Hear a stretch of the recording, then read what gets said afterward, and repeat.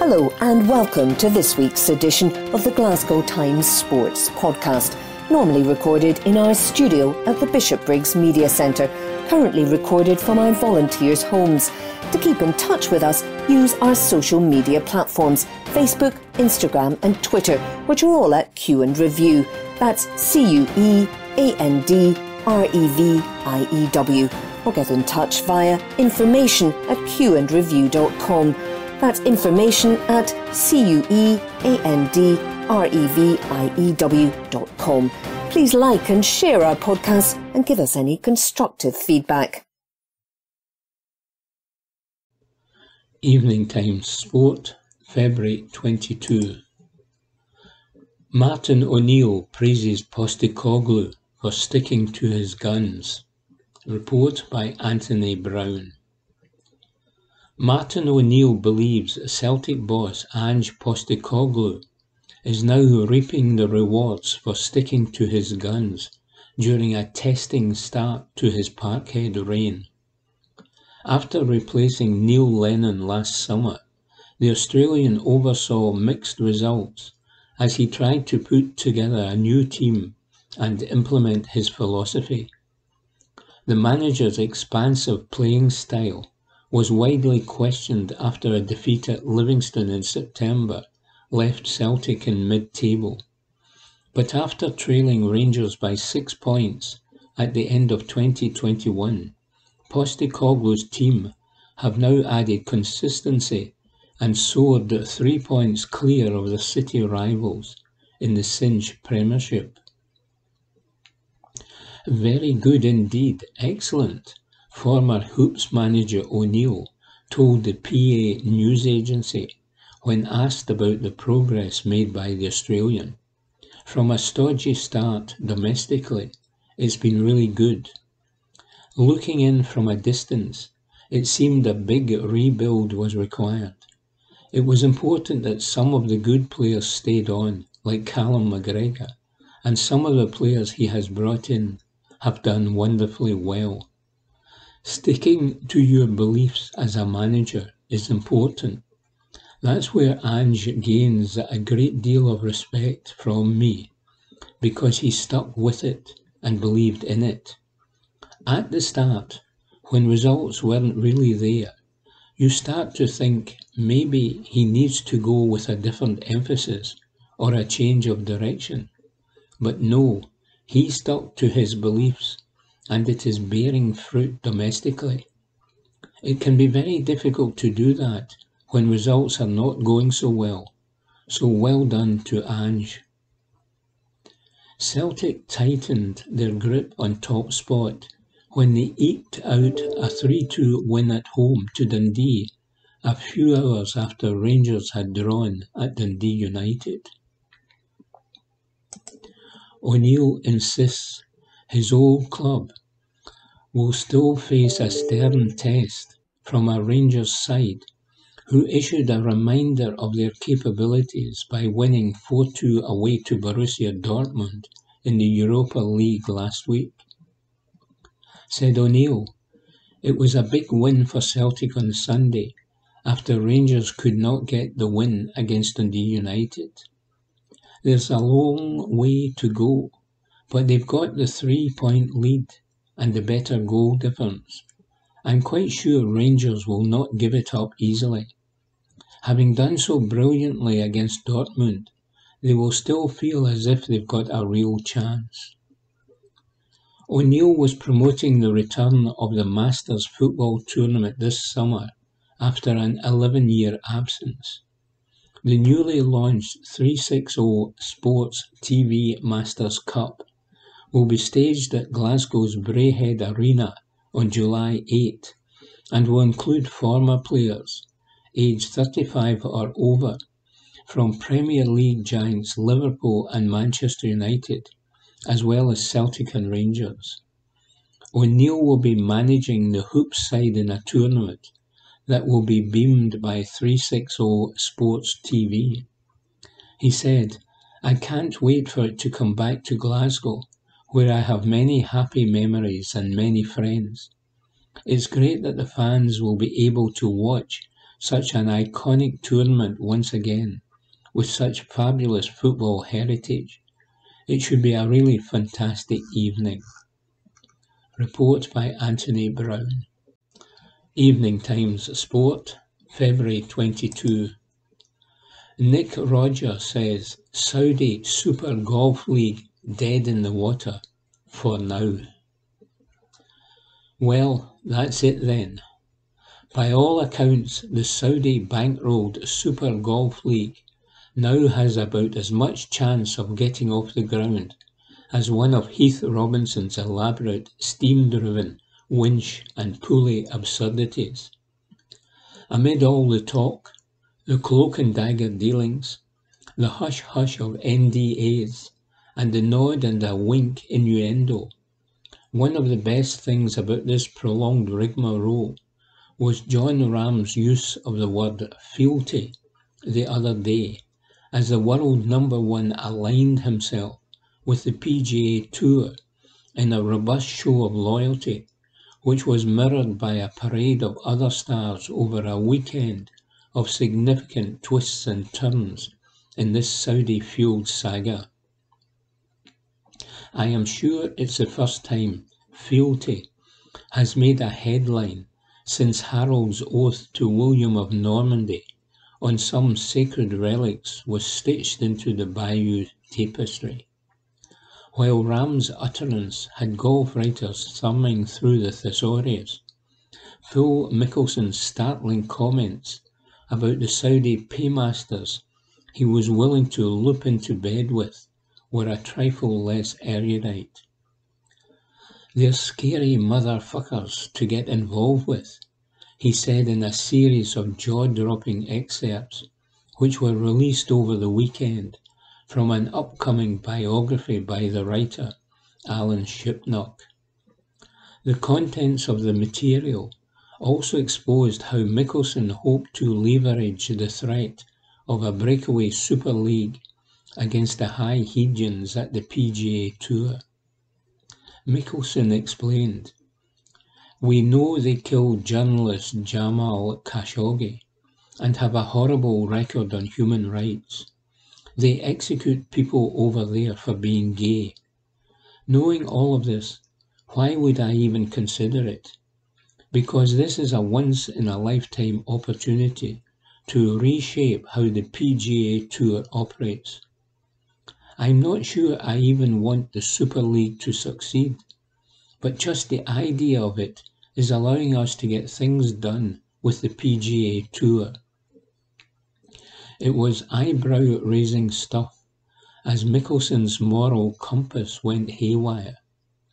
Given the impact his musings had, they probably should have been accompanied by a red alert from the Met Office.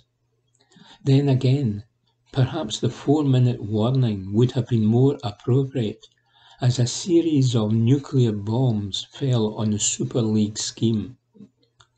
Not for the first time in his career. Remember his merciless public filleting of Tom Watson in the grisly aftermath of the 2014 Ryder Cup. Mickelson came across as a heartless opportunist fueled by selfish desires.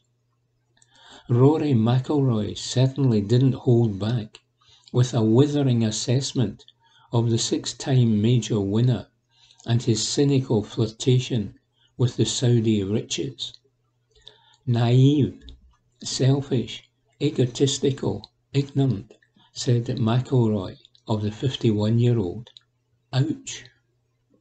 For the last couple of years, the Saudis have been like some seductive siren, warbling on a rocky outcrop in an attempt to lure the world's best players into their money-soaked embrace. Golf's ordered normality has had to navigate the kind of choppy waters you'd hear about on the shipping forecast, but now, according to McIlroy, the whole Super League idea is dead in the water. McIlroy nailed his colours to the mast immediately when the idea was first floated in 2020, and delivered a resounding Harvey Smith salute to the Saudis. Tiger Woods, crucially, was never on side either. It was left to Big Phil to be some kind of Pied Piper figure, but there's a danger now that he's become more of a pariah. Despite rumours that up to 20 leading lights were ready for an imminent walkout from the established tours, the opposite happened over the weekend. After the likes of Rahm and Colin Morikawa had sworn firm allegiance to the PGA Tour, statements of support released on Sunday by Dustin Johnson and a slightly begrudging Bryson DeChambeau, two players seen as potential defectors, fortified this united front and bolstered the status quo. Despite this noble victory, golf tours can't rest on their laurels. One can't imagine the Saudis, with their limitless wealth, ambition, and now severely dented pride, will simply disappear into the night. Their expansion of the Asian Tour, for instance, remains an intriguing subplot in golf's power struggle. Where all of this leaves Mickelson is anybody's guess. If he's not biting the hand that feeds him, he lambasted the PGA Tour the other week for obnoxious greed. Then he's burning various bridges and boats with the Saudis. On both sides, he must be about as popular as that human emission in the spacesuit that Billy Connolly used to joke about. Mickelson has always quoted risk and reward throughout his playing career. The bold, daring recovery shot, for instance, remains one of his hallmarks. Salvaging his reputation from the debris of this Saudi sushi, however, may require a bit more than a bravely executed lob wedge. And another thing. Amid all the largely unedifying talk of obscenely rich golfers mulling over more obscene riches, it's important to remember the good news stories. Yesterday, the DP World Tour reinforced its commitment to disabled golf with the launch of the G4D Golf for the Disabled Tour, which will see an increased number of events held at the same time as some of the regular circuit's biggest tournaments. One of the lazy, cliched assumptions about golf is that it's riddled with exclusivity when in fact it's one of the most inclusive sports of all. Disabled golf underlines that, says Nick Roger. Evening Times Sport, February 22. St Mirren confirms Stephen Robinson as their new manager. Report by Aidan Smith. St Mirren have confirmed Stephen Robinson as their new manager. The former Motherwell boss has agreed a 2.5-year deal with the club, joining from English League One Morecambe. Robinson will be joined by Morecambe first-team coach Dermot O'Carroll, who becomes his assistant manager. On his appointment, Robinson said, "It's an absolute honour that St Mirren have come in and were willing to pay the compensation. It came out of the blue, and when I spoke to the guys at the club, it really impressed me what they are trying to do. We spoke in depth about where we can take the club, and there's real exciting times ahead. With the foundations that have already been built by Jim Goodwin, it's up to me to take them on and build on what's already been done." St Mirren Chief Executive Tony Fitzpatrick continued, "We are all delighted to welcome Stephen as the new manager of St Mirren. He fits the profile of what we are looking for in a manager. He has great experience of the Scottish game and had good success on the park with Motherwell, which saw him reach the finals of both the League and Scottish Cups, as well as a third-place finish and qualification for the Europa League. Stephen also did a tremendous job of developing young players at Motherwell, which was an important consideration for us with the St Mirren Youth Academy, one of the main pillars of our football club. We would like to thank Morecambe for their cooperation in getting this deal completed.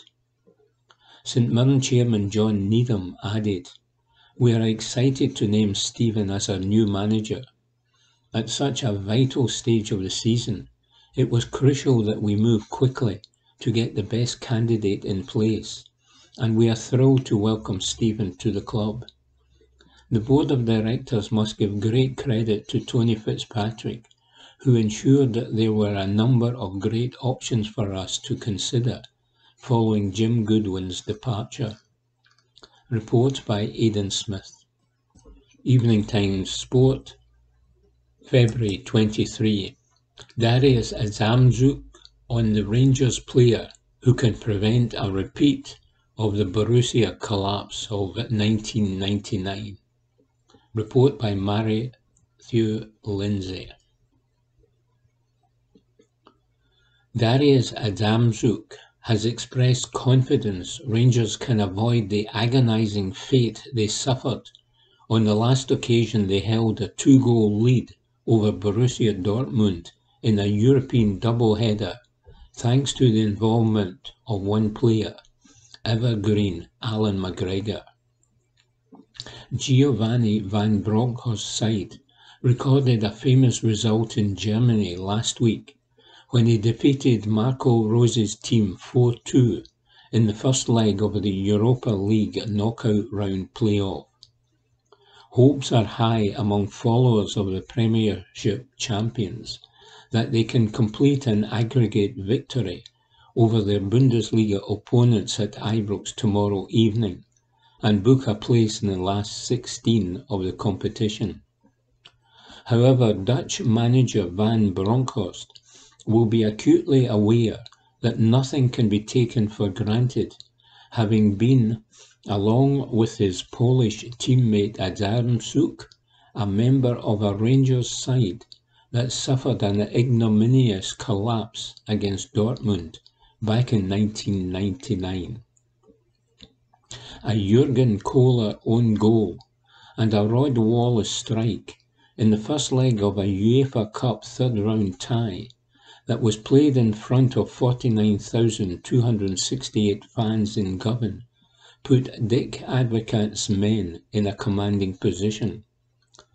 But in the rematch, Victor Epika pulled one back for the hosts, who had won the Champions League 2 years earlier in the first half, and then Freddie Bobic forced extra time when he netted in the second minute of injury time. The game went to penalties, and Dortmund goalkeeper Jens Lehmann saved spot kicks from Van Bronckhorst, Arthur Newman and Claudio Reyna to ensure his men won the shootout 3-1 and went through. The memory of that excruciating reverse is still painful for Adamczuk, the industrious defender come midfielder who was involved in both games. He said, "We were very unlucky in the Champions League that season. We lost to Bayern Munich 1-0 in Germany in our final group game and just missed out on the knockout rounds. Our striker Michael Moles suffered a bad injury in the first half in the Olympic Stadium, and we went out of that competition and dropped into the UEFA Cup. In the first leg against Dortmund we played well and won 2-0, but in the second game we lost a goal in the 92nd minute. Their goalkeeper went up for a corner, won the ball, and they scored an equaliser. I went off after full time and was replaced. Unfortunately, Giovanni, Arthur and Claudia all missed their penalty kicks. I can still remember the feeling in the dressing room afterwards. Everybody was bitterly disappointed. It was a very sad place. We had led 2-0 after the first leg and had only gone out because we had lost a goal in the 92nd minute." Everything that could have gone against us in that game did go against us. If we had lost 3-0 in regulation time and gone out, it wouldn't have been easy to take, but it certainly wouldn't have felt as bad. Adamczyk can recall how Advocat was forced to draft in Thomas Meyer from Everton to play in those matches after Lionel Charbonnier and Stefan Klos were both ruled out by injuries. The 52-year-old, who is now sporting director at Ekstraklasa High Flyers Pogoń Szczecin in his homeland, felt that Norwegian internationalist Meyer performed admirably in difficult circumstances and was in no way responsible for the exit. However, he is hopeful that having an experienced and proven European performer like McGregor between the sticks tomorrow night will enable Rangers to protect their lead and progress. He said, Stefan Klos got injured and Thomas Meyer came in. It was difficult for us to go into these games without our first choice keeper. Having said that, Thomas was a good player as well and did a good job. But I think it is very important for Rangers to have an experienced goalkeeper like McGregor when they play in Europe. He has been involved in big games like this on many occasions in the past, and what is more, has played well in them. Dortmund need to score goals, so they will throw everything at Rangers. It is good for the whole Rangers team, and the defence in particular, to know that they have a player like McGregor behind them. It makes the team feel more comfortable, and that is a good thing when you're under pressure. Adamczyk confessed he is astonished that McGregor, who is Rangers' first choice keeper despite turning 40 last month, is still playing, as he trained with him during his own 3-year stint at Ibrox between 1999 and 2002. He said, "He is an old guy like me now. I can remember him from when I played for Rangers. He started training with the first team when I was there. He was only 18 or 19. I am a little bit surprised that he is still there and still playing, because it is 20 years since I left. I can't believe an old teammate of mine is still there, but it is great to see. He deserves to be playing, because he is an excellent goalkeeper and has only got better with age." Adamczyk, who helped Rangers to beat Parma of Italy 2-1 on aggregate to reach the Champions League group stages at the start of the 1999-2000 campaign, still follows the fortunes of his old club and has enjoyed seeing them do well in Europe once again in the last few seasons. He is keeping his fingers crossed that the Scottish champions can prevail against Dortmund at Ibrox tomorrow night and go through, but he knows from personal experience that there is no guarantee they will triumph. He said, "It is 50-50. Rangers have done very, very well in Europe in the last few years. I watched them a lot in Europe when Steven Gerrard was in charge and was always impressed. The experience they have gained will be invaluable to them in this match. Dortmund are not as strong as they were before, but they are normally very solid. They won 6-0 at the weekend, and I think they will play far better, but Rangers have a chance." Report by Matthew Lindsay. Evening Times Sport, February 23. Missed chances come back to haunt Thistle as Morton grab late winner. Report by James Kearney. Greenock Morton snatched a late winner at Firhill as Wesson McEntee grabbed his first senior goal to lift his side to 6th in the Championship. Partick Thistle had more of the ball and enough chances to put the game to bed, but failed to make them count and were made to pay with just 10 minutes left to play. "We are disappointed with the way the game finished," said Thistle assistant Neil Scally, who was filling in for Ian McCall after the Firhill boss picked up a one-match suspension after accruing 4 bookings. "For vast periods of the game, I thought we controlled it and had a lot of good opportunities that we never took. We were not as clinical as I would have liked. The worst we should be looking to come out that game with is a draw. Again, we've just not been clinical enough when it mattered."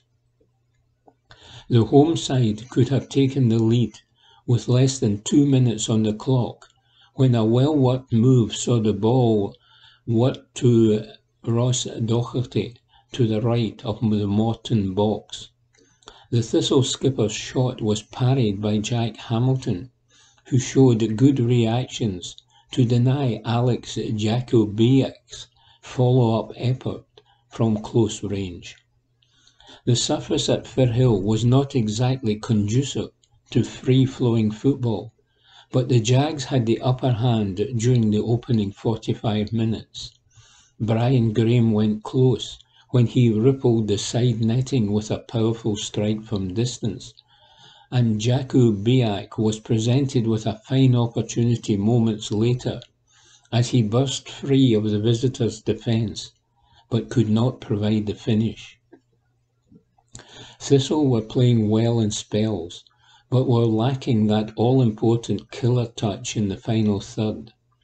A drilled Cammy Smith ball across the face of goal was begging to be turned in, but no one was there to prod the ball home. Graham looked to have sprung clear of the Morton backline for a one-on-one a few minutes later, only to be denied by the linesman's flag. Kevin Holt and Doherty went close from corner kicks as Thistle turned the screw, but they were fortunate not to give away a penalty on the stroke of half-time. A driven shot from Cameron Blues appeared to strike the arm of Tunji Akinola in the host's box, but referee Ewan Anderson waved play on. The Jags came flying out of the traps for the second half as they peppered the Morton goal and asked some serious questions of the defence.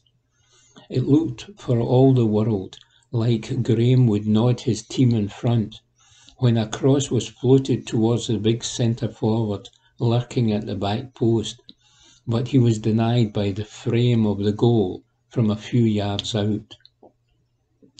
Thistle had the ball in the net shortly before the hour mark, but it wouldn't count.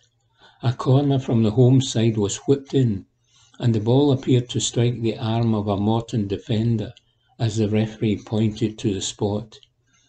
Graham's initial penalty was saved by Hamilton. The striker's diving header followed up struck the inside of the post and rebounded out to Holt. The left-back swept it home, but was adjudged to have brought down his man while he was at it, as Anderson invoked the fury of the Firhill faithful by awarding a free kick to Morton. Gozi Ugwu was fortunate to escape with just a booking when the striker reacted angrily to a tussle with Tunji Akinola as the tempo dropped. Morton looked happy to settle for the point as they relied on their shape to keep their opponents at bay, and it was working. Thistle had plenty of the ball, but there was little in the way of incision. Then, with 10 minutes left to play, Dougie Imrie's men snatched all three. A Morton free kick from deep fell to the feet of McEntee at the back post as the Thistle defence switched off. The defender took a touch, turned inside and hacked the ball home from 6 yards to score his first goal for the Greenock club and lift them into 6th. I won't lie, it was a bit nervy at times as Partick Thistle put us under a lot of pressure for long periods, and they'll be a bit gutted considering they missed their penalty, said Morton boss Dougie Imrie, who was also serving a touchline ban. I thought that after the penalty miss, the reaction from the boys was brilliant. We got ourselves back into the game, and then it was a great finish to go on and win it for us inside the last 10 minutes, added Imrie. Report by James Kearney. Evening Times Sport, February 23. West Ham ace hoping to draw Rangers in Europa League. Report by Ewan Payton. West Ham star Thomas Soucek admits he would love to face Rangers in the last 16 of the Europa League. The Czech Republic midfielder would relish the chance to take part in a battle of Britain with the Scottish champions should they reach the next knockout round of the tournament. The Hammers are already in Friday's draw, having finished top of their group prior to Christmas.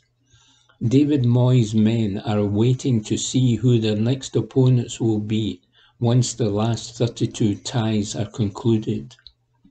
Rangers hope to be a part of the Friday's draw, and they are in pole position to qualify as they lead Borussia Dortmund 4-2 going into the return leg.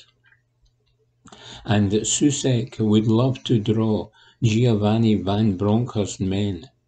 He told the West Ham website, "I've thought about a few teams I would like to play against, and if I could say one, it would be Rangers, because I want to play against them as a big rival. It could be a really good game for teams from England against Scotland, big rivals. It would be a really exciting game for the fans, and also for us.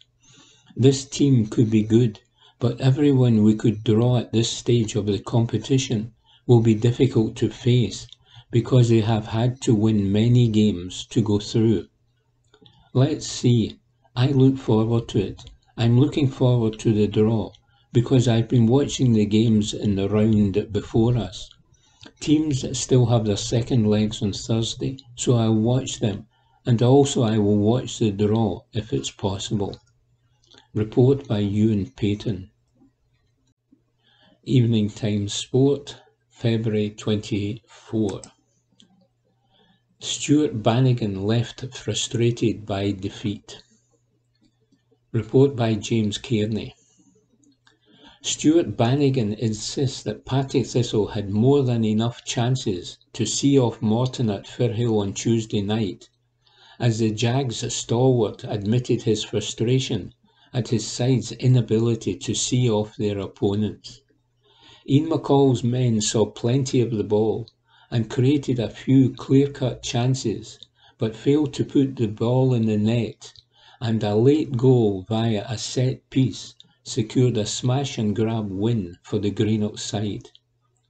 Thistle knew that if they won all their games in hand, then they would shoot to the top of the championship standings, but fell at the first hurdle against Dougie Imrie's men. Naturally, Bannigan is disappointed with the result, but the midfielder, who made his 300th appearance for the Maryhill club against Morton, believes that if Thistle play the way they did on Tuesday night for the remainder of the season, more often than not the result will fall their way. Said Bannigan, "I thought we dominated the game and had so many chances. Morton did not offer anything, to be honest with you. They scored with their only chance in the box, and on another night we win that game no problem. It just wasn't to be. It is disappointing, because it was a game in hand. We were the only game on in the league, and it was a chance to put a statement out there, so it was frustrating. But the performance was there. We just couldn't score. The manager said to us after the game that if we keep playing like that between now and the end of the season, that we won't be far away." Brian Graham scuppered Thistle's greatest chance of the night when his penalty was saved by Morton goalkeeper Jamie Hamilton. The striker's follow-up header struck the inside of the post and was eventually scrambled home by Kevin Holt, only for the referee to chalk the goal off for an apparent foul on Hamilton. It wasn't the first time this season that Graham has missed a spot kick, but Bannigan backed the Giants' top scorer to rediscover his composure from 12 yards and for the team to bounce back against Wraith Rovers at Starks Park on Saturday. He was unlucky, Bannigan said of Graham's miss. These things happen. We had enough chances throughout the game to win it. He is an experienced pro, and he will bounce back quickly. I'm pretty sure about that. And he'll step up and take the next one. It is about a reaction now. It is so important now against Wraith, and we want to try and get the result. We need to turn it around and start being a bit more clinical. They couldn't get out of their own half for most of the game because we had them camped in, but they took their chance, and we didn't. Report by James Kearney. Evening Times Sport, February 24. Golf's greatest showman, Phil Mickelson, counts cost of wildest act. Report by Nick Rodger. Talk about beating a hasty retreat. With all the finesse of a man reversing his car into the entire peloton of the Tour de France, Phil Mickelson has backed away from golf amid great hubris and humiliation. Unless you've been cocooned in a bathysphere for the last few days, you'll have no doubt noticed that Mickelson was responsible for a series of comments about the proposed Saudi Super League that had the same explosive impact as a major malfunction at a munitions factory. To briefly recap, Mickelson described the Saudis he was plotting with to disrupt golf status quo as scary motherfuckers, and brazenly stated that he was happy to turn a blind eye to the kingdom's grotesque human rights record if it meant it would give him more power to push for change in the dictatorship of the PGA Tour. It was hard to avoid the mercenary motives of an extremely rich man seeking to squeeze more millions out of whatever golden goose he could manipulate.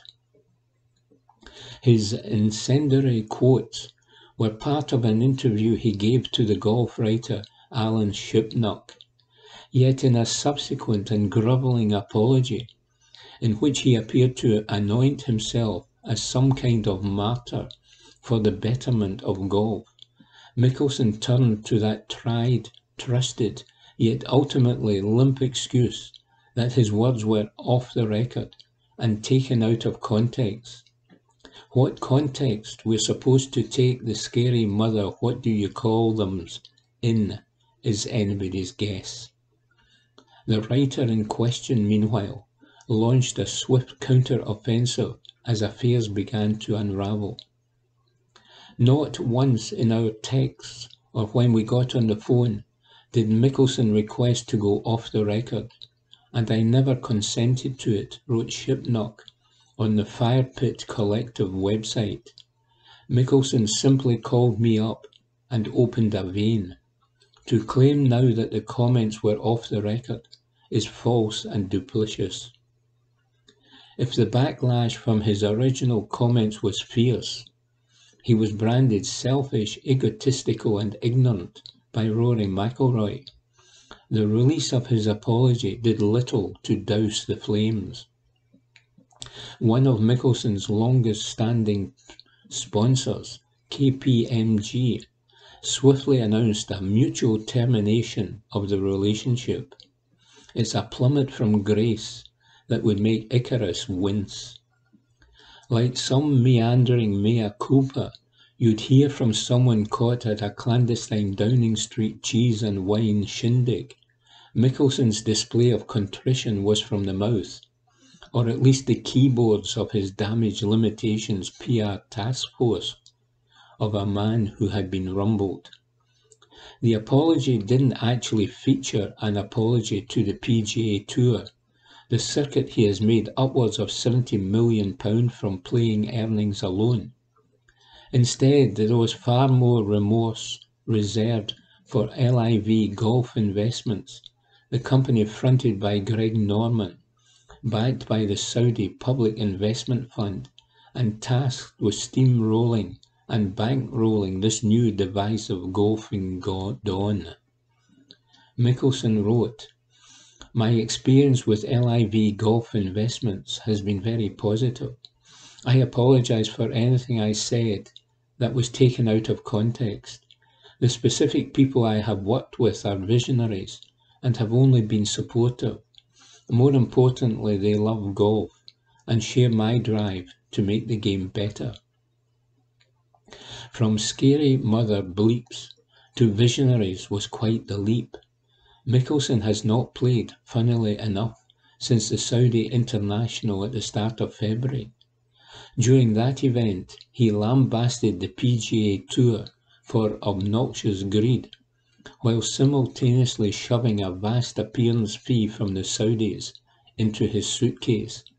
Goodness knows where or when he will appear next. The 51-year-old, who became the oldest winner of a major at last season's United States PGA Championship, announced that he will be taking time away from the game to prioritize the ones I love most and work on being the man I want to be. He also confessed that the pressures, stresses and burdens of a sporting life in the spotlight is now slowly affecting me at a deeper level. Nobody will take pleasure in his admission of these deeper issues, whatever they may be. Sympathy is hardly rampant, though, for a man who, not so long ago, seemed to be at the vanguard of an imminent 20-strong splinter group, but now stands alone as other potential defectors swiftly deserted him. You could argue that all those big names who signed NDAs and have been silently complicit in this failed insurrection of the PGA Tour can hardly walk away with heads held high. Mickelson, as he was quick to tell us in his self-serving communication, was happy to take the hits publicly to do the work behind the scenes. The hits he has taken in the last few days have been considerable. As golf's upper echelon closes ranks, one of the game's great showmen is left counting the cost of his wildest act yet, says Nick Rodger. Evening Times Sport, February 24. Former Celtic striker Sutton brands Liverpool great Michael Owen a caveman. Report by James Kearney. Former Celtic striker Chris Sutton has called Liverpool great Michael Owen a caveman as the pair debated concussion protocols in football. Appearing on BT Sports coverage of the Champions League knockout tie between Ajax and Benfica, the pair both reacted when centre-half Lisandro Martinez sustained a head knock. The Argentine defender received some treatment and went on to play the full 90 minutes, leaving Sutton, a passionate campaigner for player safety in relation to head knocks, feeling frustrated. Sutton argued that an independent check from doctors should be carried out whenever there are concerns a player may have a head injury before they get the green light to play on, and believes that concussion substitutes could be the solution. But the former Celtic forward got irritated with Owen when the ex-Liverpool and Real Madrid striker compared head knocks to leg injuries. Sutton said, until IFAB step up and change the concussion protocols, then they are not looking after player welfare. Player welfare isn't put first within the game, We saw the horrible incident at the weekend with Leeds United defender Robin Koch, who carried on playing after a serious head injury. Football doesn't care, and it needs to start caring. Owen asked what change needed to be made, with Sutton replying, "What needs to be different? Well, he needs to come off the pitch and go to the sanctuary of the dressing room and get checked by an independent doctor. In the meantime, you have a temporary substitution who can go on and take his place, so numerically you are not disadvantaged. If the player is okay, he can come back on. It's common sense. Why aren't IFAB stepping up?" Owen then provoked Sutton as he said, "Because bumps and bangs on the head," before being cut off by the Celtic fan favourite. Sutton shot back, "Hang on a minute. Concussion is a bump and a bang. How do you know that? The players are rolling around on the floor. How do you know that's not a concussion?" Owen replied, "Okay, so if you take yours to the extreme, you're breaking a leg every time they roll around holding their leg. If we had your way, they'd be coming off every 2 minutes." Sutton said, "Michael, that's the view of a caveman. Football needs to change." Report by James Kearney. Evening Times Sport, February 24. UEFA prepares to take Champions League final away from St. Petersburg. Report by John McGill. Contingency plans are being drawn up by UEFA over where to host this season's Champions League final, the PA news agency understands. The 68,000 capacity Gazprom Arena in St. Petersburg had been awarded the chance to host Europe's showpiece event, but events overnight look likely to force a change of venue. Russia President Vladimir Putin instructed an attack on Ukraine, with explosions heard in the capital Kiev, while blasts were also reported in the cities of Odessa and Kharkiv. UEFA is monitoring the situation, with the Russian city set to be stripped of hosting the final, which is scheduled to take place on May 28. Football Supporters Europe have called for an imminent announcement over arrangements for the showpiece in 3 months' time. A statement on Twitter from them said, "On this tragic day, our thoughts are with everyone in Ukraine, our friends, colleagues, members, and their loved ones. Given the events unfolding, we expect an imminent announcement from UEFA on the relocation of the Champions League final from St. Petersburg."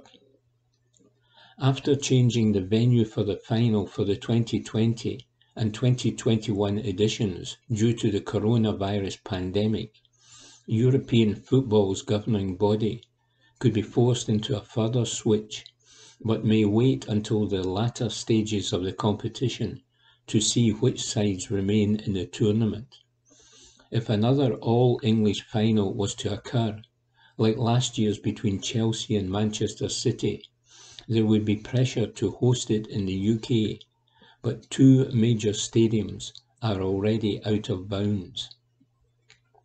Wembley is set to host the Sky Bet Championship playoff final on May 28, while the Tottenham Hotspur Stadium is primed to host Rugby League's Betfred Challenge Cup final on the same day. It may open the door to another venue in England's capital, West Ham's London Stadium, which would have space in its summer schedule. London Stadium Chief Executive Graham Gilmore told the Daily Telegraph, "We have a great history of putting on world-class events, from Major League Baseball to sold-out concerts, and of course Premier League matches. We are always happy to hear from event holders, and there is a clear track record of the stadium and London hosting the biggest events brilliantly." Holders Chelsea, owned by Russian billionaire Roman Abramovich, Liverpool, Manchester City, and Manchester United are all in the last 16 of the Champions League. Prime Minister Johnson earlier this week told the House of Commons, "A Russia that has pariah status, no chance of holding football tournaments in a Russia that invades southern countries." The Ukraine Premier League was set to end its winter break on Saturday, but a suspension of the division has occurred following Russia's attack. Football in the country stopped on December 13 and will remain paused, which could have a knock-on effect for preparations for next month's World Cup qualifier with Scotland in Glasgow on March 24. A statement from the Ukraine Premier League read, "Due to the imposition of martial law in Ukraine, the Championship of Ukraine has been suspended." Report by John McGill. Evening Times Sport, February 25. Callum McGregor admits Celtic got what they deserved after disappointed showings. Report by Graham McGarry. Callum McGregor has admitted that Celtic simply did not deserve to win their UEFA Conference League tie against Bodo Glimt, as the Norwegians eventually ran out 5-1 winners on aggregate. The Celtic captain was left out of the starting line-up in Norway, as Ange Postecoglou's men attempted to overturn the 3-1 deficit from last week's first leg in Glasgow, but could do nothing to alter the direction of the second leg when he came on at half-time, as Celtic eventually fell to a 2-0 defeat on the night.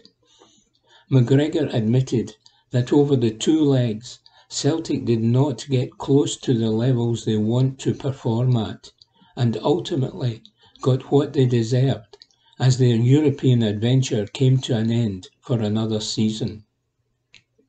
Said McGregor, "It was difficult conditions on a difficult pitch against a good side.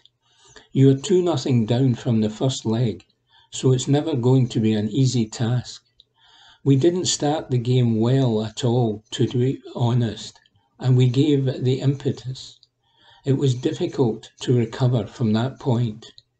We had a bit of a go in the second half, and we had the chance with Dazen Maeda to get back in it. But over the two legs, we have to accept that we didn't play anywhere near the level we are capable of, or have been so far this season. The reality is that we didn't play well enough. You can talk about having the ball, controlling the game, and creating chances, but at this level you have to take them. Whenever you don't do that, you always give the opposition a chance. Over the two legs, Bodo showed their quality when they got their moments." Report by Graham McGarry. Evening Times Sport, February 25. Dortmund boss Marco Rose makes Rangers admission. Report by Chris Jack.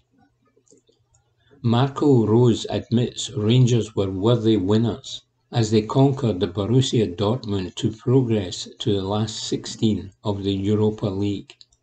Van Bronckhorst's side followed up their 4-2 victory in Germany last week with a 2-2 draw at Ibrox as James Tavernier netted twice. Dortmund were one of the favourites to win the competition this term, but Rose had no complaints over the two legs.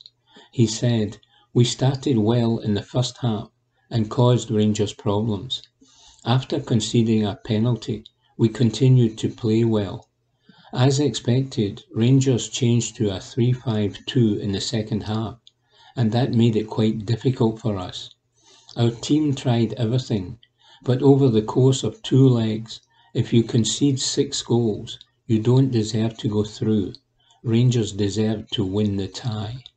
Report by Chris Jack. Evening Times Sport, February 25.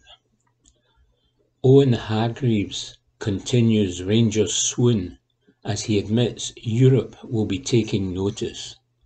Report by Stuart Wilson. Pundit Owen Hargreaves reckons Rangers have put Europe on red alert after dumping favourites Borussia Dortmund out of the Europa League. The former Manchester United and Bayern Munich man made headlines after the first leg when he compared Ryan Kent favourably to France legend Frank Ribéry. And Hargreaves has been impressed with the Ibrox men's brilliant performance against the Bundesliga giants, saluting it as a pivotal moment for Scottish football that an entire continent will be aware of. Hargreaves told BT Sport, "I think the rest of Europe will be taking notice, absolutely. The amount of goals they score, the way they play, and Ibrox is not a place other teams will want to go and play at. Ibrox is a stadium like Anfield.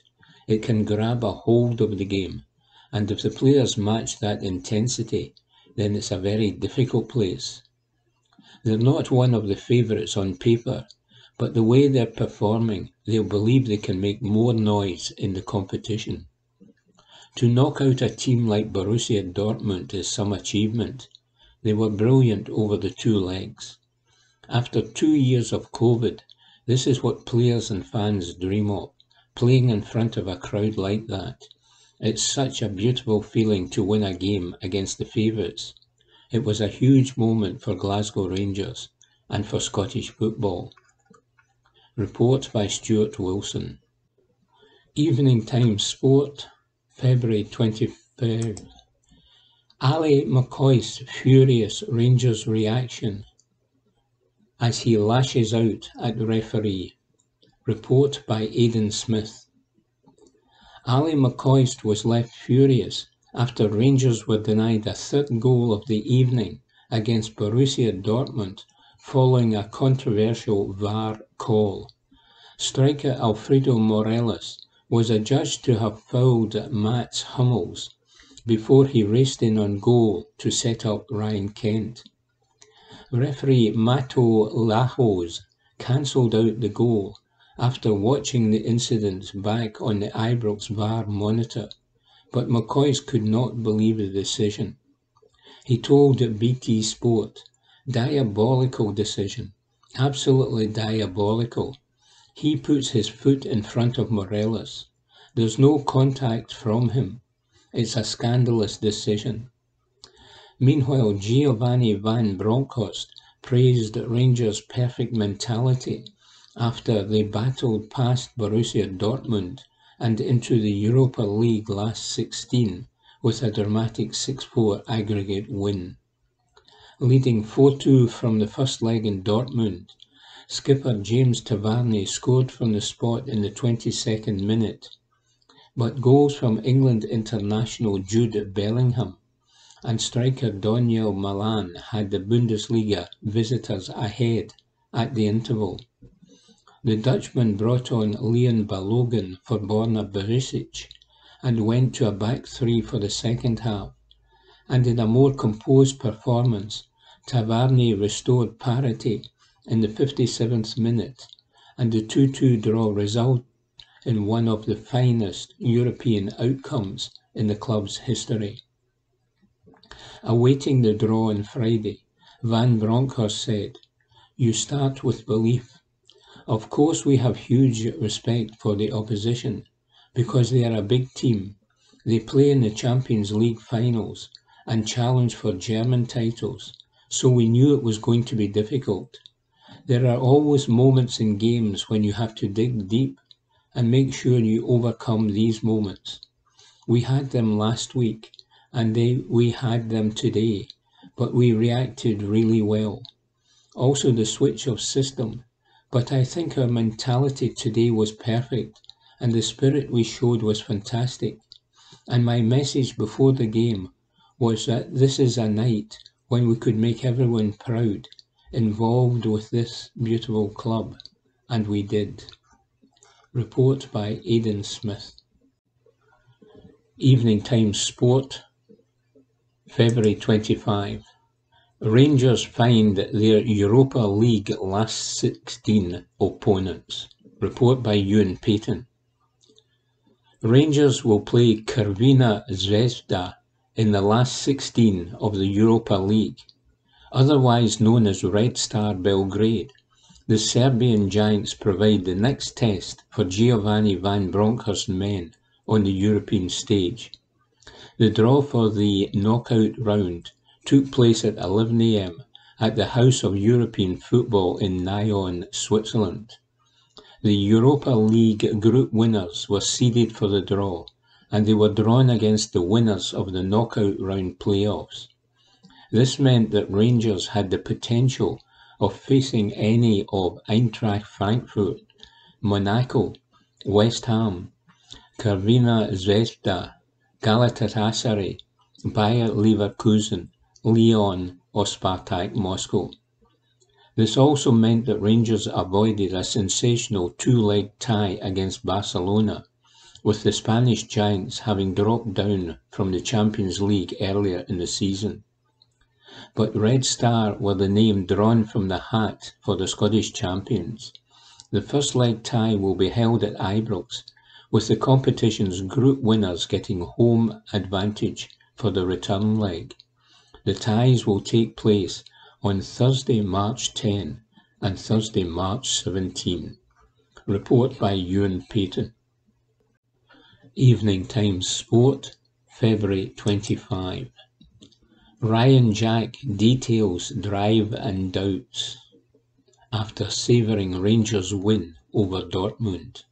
Report by Chris Jack. Ryan Jack has detailed the drive that helped him overcome his fitness doubts after turning around his Rangers career. The midfielder spent almost a year out of action with a long-standing injury as he missed the final stages of the 55-winning campaign last term and the start of the title defence. Jack was also a real miss for Scotland as he had to watch on during the European Championships this summer. But he has now put his injury issues behind him and come to the fore once again at Ibrox as a key part of Giovanni Van Bronckhorst's side. Jack was a huge figure during both legs of the Europa League victory over Borussia Dortmund and savoured the moment as progression was secured last night. Said Jack, "It means the world to me. Though the whole process the club has been tremendous with me, supporting me through everything I've been through, and my operations, my bad news, my good news. They have been to appointments up and down the country with me. The club has stood by me, and now it's my chance to repay that. You've always got doubts. That's human nature. Sometimes there are days when you are fighting yourself and doubting yourself, but I am one of those people who will never give up. If there is something that I want badly, I will give it everything, and that's what I've done over the past few months. Recovery for me is vital. That's something I've picked up on over the past 6 or 7 months.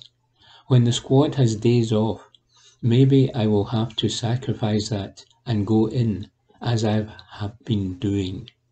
I've been in doing recovery stuff, ice baths, extra stuff in the gym. I have been out for a long time, so it's important I keep myself right and available." Report by Chris Jack. Evening Times Sport, February 25. Van Bronckhorst details big moment for Rangers after triumph over Borussia Dortmund. Report by Chris Jack. Giovanni Van Bronckhorst hailed a big moment for Rangers after seeing his side overcome Borussia Dortmund at Ibrox. The champions booked their place in the last 16 of the Europa League as a 2-2 draw saw them secure a 6-4 aggregate win against the German giants. James Tavernier dented twice at Ibrox, as goals from Jude Bellingham and Daniel Malin were ultimately not enough for Dortmund. Van Bronckhorst switched to a back three for the second half, as Leon Balogun replaced Borna Barisic and John Lundstrom dropped back into defence. And the tactical call proved to be decisive in the end, on a night where Rangers were unfortunate not to emerge victorious over a compelling 90 minutes. Van Bronckhorst said, "It is very important for everyone. I spoke to the players and I told them this is a big moment for the club. It was difficult. We got a good start, but then we lost 2 goals. At half-time, I had to change the system. It was a system we trained with and talked about, and it worked well for us in the second half. At home, you don't want to be defending. You want a good start, and we got that. We were unfortunate with the 2 goals. We could have cleared the ball. There was deflection. I knew I had to change things at half-time to get a balance between defending and the transition. It was a purely tactical decision to replace Barisic. We trained with 3 different plans for today, and this was Plan C. We needed it. I knew beforehand we had to have the scenarios in place that had to be ready to be executed, and the guys did really good.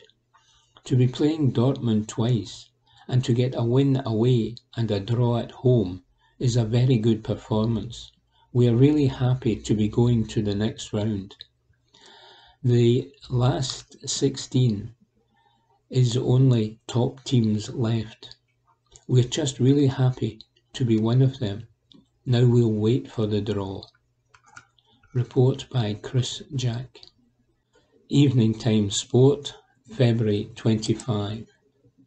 YouTuber goes gaga for Rangers atmosphere. Report by Aidan Smith. For those lucky enough to be inside Ibrox last night, the noise must have been incredible as Rangers toppled Borussia Dortmund in the Europa League. Van Bronckhorst's team defeated the German giants 6-4 on aggregate across the 2 legs to book their place in the last 16. YouTuber Ellis Platten, who runs the Away Days channel, captured last night's incredible atmosphere from the Dortmund end, and he hailed the noise as insane.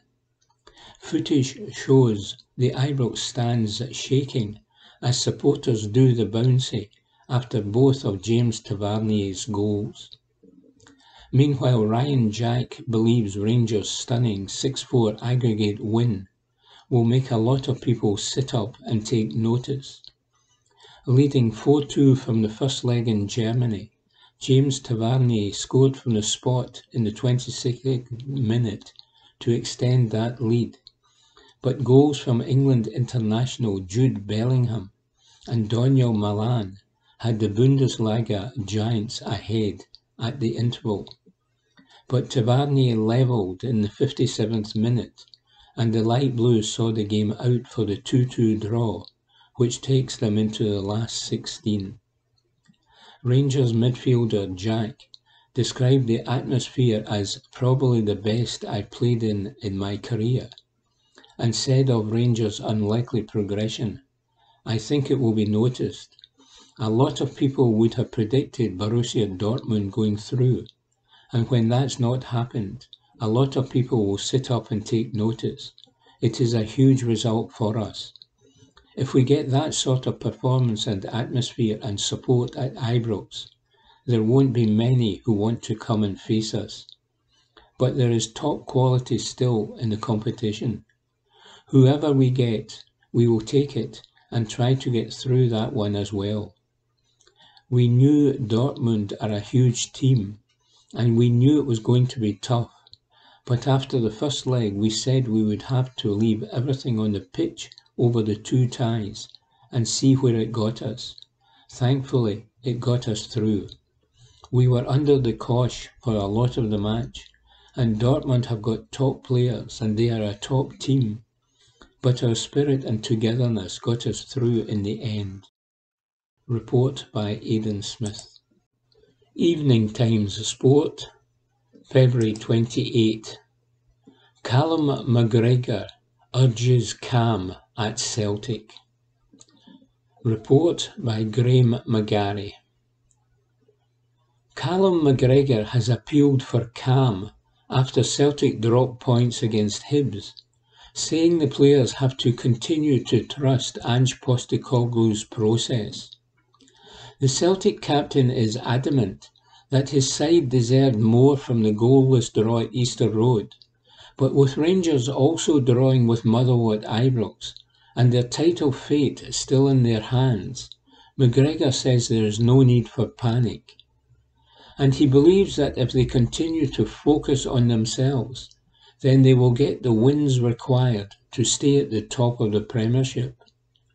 Said McGregor, "You can control what's inside your building. If you start looking elsewhere, that's maybe where the pressure comes. We can only concentrate on our training and matches. Individually, we have to perform. Whether you are 6 points behind, 3 points in front, or 1 point in front, or whatever, it doesn't make a difference. Everyone plays the same amount of games come the end of the season, so the chances will tell you if you win the majority of your games, you'll win the league. That's all we can focus on, not any other result, someone doing us a favour, anything like that. It's purely down to what we do. The group has done ever so well to get us into this position. A lot of new players, young team, new team who have done so well to get to this point. So we will have to stay calm and trust each other, trust the process and what the manager is asking us to do. I think there was enough in the game, chances, possession control. We limited them to very little in the game as well. Sometimes in football, it has a funny way that you don't get what you deserve out of a game. So we have to accept that, and accept the result is not what we wanted. But if we produce performances like that, and chances like that, over the piece, we will do enough. Report by Graham McGarry. Evening Times Sport, February 28. Postecoglou lauds his Celtic players despite draw. Report by Matthew Lindsay. Ange Postecoglou has defended Celtic's performance in the goalless draw against Hibs at Easter Road that prevented the Cinch Premiership leaders from going 5 points clear of Rangers. The Parkhead club dominated the league encounter in Leith, but they were unable to convert any of their scoring chances and saw their 8-game winning run in the top flight come to an end as a result. Postecoglou's side gave Van Bronckhorst's team, who took on Motherwell at Ibrox in the later kick-off, the chance to move to within a point of them in the table. However, the Scottish champions were held to a 2-2 draw after conceding 2 second-half goals and remain 3 points adrift with 10 Premiership games remaining in the 2021-22 campaign. The Celtic manager stressed he was satisfied with how his charges had acquitted themselves during the 90 minutes and insisted all their display was lacking was a goal. Said Postecoglou, "It was a good performance. We dominated the game. We played it on our terms, but obviously we did not get our rewards and didn't get the goal we needed. But in terms of the performance, I thought the players, at a difficult venue, on a difficult pitch, with the opposition sitting deep for the most part, was good. It's hard when the opposition sits so deep. There are so many bodies in the box to try and find ways through. There were a couple of times when the ball just didn't bounce our way in critical areas, but I thought the players' efforts were excellent." Asked what had prevented Celtic from triumphing, Postecoglou said, "A goal. It wasn't through a want of trying. Football is a challenging game when the opposition set up like that. It is not the easiest way to get a goal, and that was all that was missing. Did they create a chance? Really? You are coming away from home against a team that sits deep. The performance was fine. We played our football, played on our terms. It's not like we weren't getting into the right areas or getting balls into the right areas. We hit a couple of shots from good areas that went over the bar that on another day might have gone in. But that's easy for me to say. When there are so many bodies in the box, you are looking for a bit extra from your players. From my perspective, you come to these places and you want to try and play your own football. It doesn't always happen, but I thought today it did. Asked by one reporter if Celtic had lacked a spark, Postecoglou tapped his microphone and said, "Is this working?" You've got to understand football is not played in perfect isolated conditions. You're talking about an opposition whose main role is to try and stop you, a pitch that is not conducive to moving the ball quickly. Within that, the players were still brave. They were still passing into the right areas. We still got into the right areas. I get it. We didn't win. The world has collapsed. I understand that. We'll manage that the next couple of days. But from my perspective, when you come away from home and you dominate an opposition at what is traditionally a tough venue, and you don't get the win, you're disappointed, because I think our play deserved it. Report by Matthew Lindsay. Evening Times Sport, February 28. Rugby. Gregor Townsend laments Scotland's failure to take opportunities. Report by Stuart Bathgate. Textbook improvisation. It may sound like a contradiction in terms, but that was what France produced at BT Murrayfield on Saturday as they beat Scotland 36-17, in the process enhancing their status as firm favourites for the Six Nations Championship and ending the home team's hopes of a tilt at the title. At their best, Scotland can conjure up moments of brilliance, but nothing like the sustained excellence that the French achieved in this sixth triumph. And while it is legitimate to accept that this France team are simply superior to their rivals, at least in some respects, the concerning thing from a Scots point of view is that Gregor Townsend's side have not been anywhere near their best in their 3 games so far. Indeed, judging by the score in this game, they are further away from it than they have been at any point this season. The head coach accepted afterwards that the margin of defeat had been galling, but suggested it had been partly caused by the need to chase the game in a second half which had barely begun when France scored their 4th try to take a 16-point lead. Townsend's overall conclusion, however, was that the scale of the loss was at most a secondary concern. He said, "Over the last couple of years we've won games or lost them by close margins. It's disappointing to lose it by more. To be honest, whether we lost it by a point or by 20 points, it doesn't change things too much. Our goal is to win the game, and to win the game we must take our opportunities when you get them, and when you do it, it becomes a different game. The opposition have to do something different. We didn't get our opportunities, and France got tries either side of half-time. That made it a very hard game to win. The scoreline is probably extended as we were chasing things in that second half, chasing it from too deep at times. I'm not too worried about how the scoreline got away from us. It's more making sure we can work our way towards winning games. Scotland did precisely that against England, but failed agonisingly to do the same against Wales.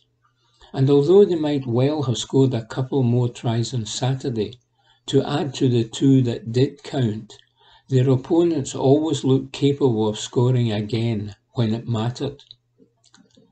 If Paul Willems's opening try was the product of individual brilliance from Antoine Dupont, Yoram Moefana's second was the perfect summation of the whole team's approach, as loosehead Cyril Bale displayed the artistry not often associated with his position in offloading cutely to the try scorer.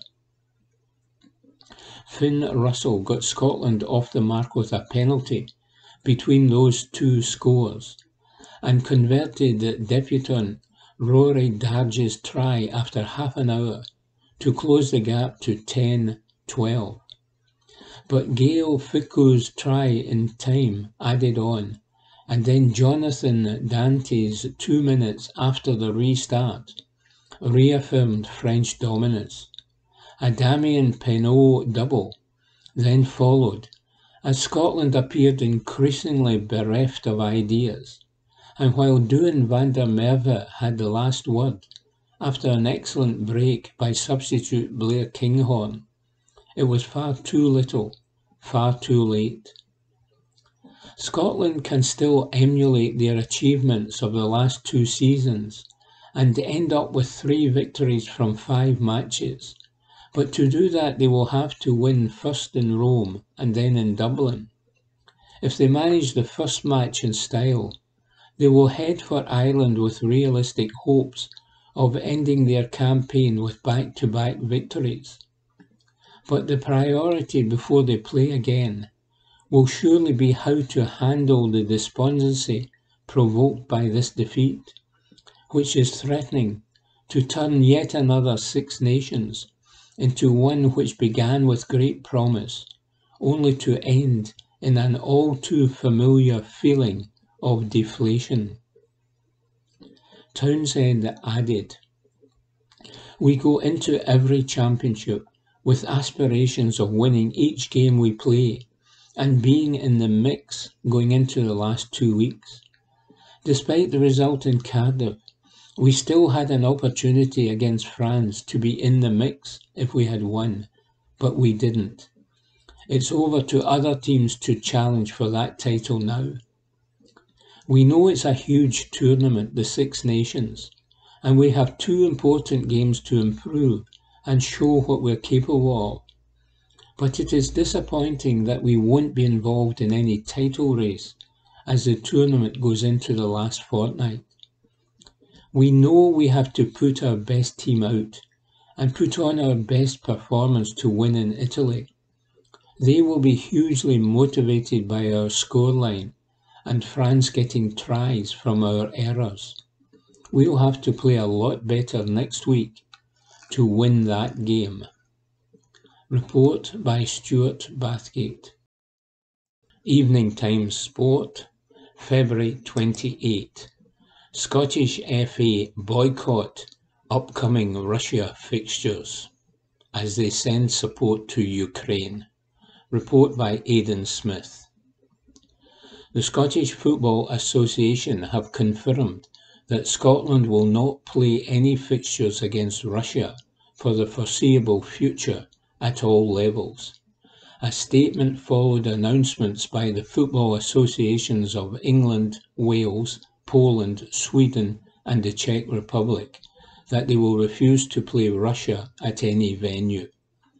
The SFA also extended its support to Ukraine and offered to help their colleagues and national teams prepare for upcoming matches against Scotland at men's and women's levels. The statement read, "The Scottish FA President Rod Petrie has written to his counterpart at the Ukrainian Association of Football to send a message of support, friendship and unity. Football is inconsequential amid conflict, but we have conveyed the strong sense of solidarity communicated to us by Scotland fans and citizens in recent days. We remain in dialogue with UEFA and FIFA regarding our men's FIFA World Cup playoff and women's World Cup qualifier, and have offered to support our Ukrainian colleagues' preparations as best we can in these unimaginably difficult circumstances. Should the current circumstances continue, we will not sanction the nomination of a team to participate in our scheduled UEFA Regions Cup fixture against Russia, due to be played in August.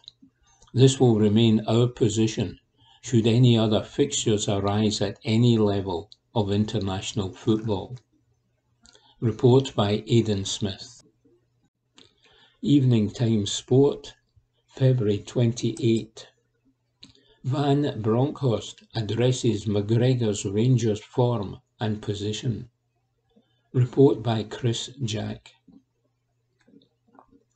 Giovanni Van Bronckhorst insists it would be wrong to point the finger of blame at keeper Alan McGregor in the wake of Rangers' latest Premiership stumble at Ibrox. The champions saw their title chances suffer another blow yesterday, as Motherwell came from 2 goals down to earn a share of the points and stun Van Bronckhorst's side on home soil. Rangers saw a comfortable lead, earned thanks to a Bevis Mugabe own goal and Fashion Sakala strike at the break, cancelled out by Jordan Roberts and Kane Woolery. Roberts would convert from close range after McGregor and Connor Goldson failed to deal with a low cross from Woolery as he burst down the right flank early in the second half. And it was the former Tranmere forward that completed the comeback with 15 minutes remaining, as Goldson and James Tavernier were brushed off too easily, and McGregor was somehow beaten at his near post. The form of the veteran keeper has come under scrutiny from supporters in recent weeks, but McGregor retains the full backing of his Ibrox boss. Said Van Bronckhorst, "If we get a goal against us, it is not only Alan McGregor. It is very easy to say it is the fault of the goalkeeper.